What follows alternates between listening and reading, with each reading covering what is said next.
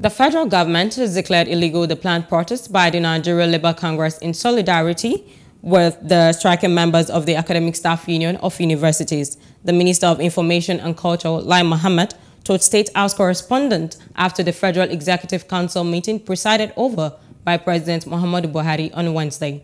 Mohammed stressed that the N.L.C was in no dispute with the federal government and as such considered its planned street protest illegal. The information minister said that the Congress's planned action was based on self-interest and a planned action was capable of stoking anarchy.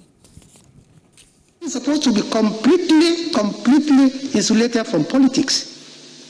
Now, if you declare dispute with us, yes, we can go on strike. But this particular, N.L.C, asking and mobilizing people to come out on strike between 27 and 27 is clearly unlawful. The federal government is as worried as N.L.C and everybody. But the law is the law.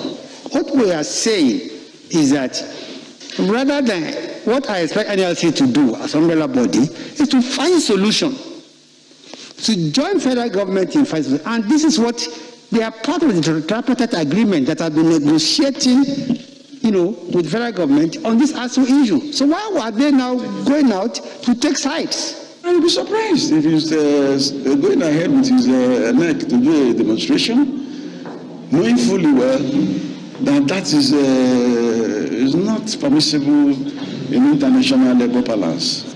It's all about interest.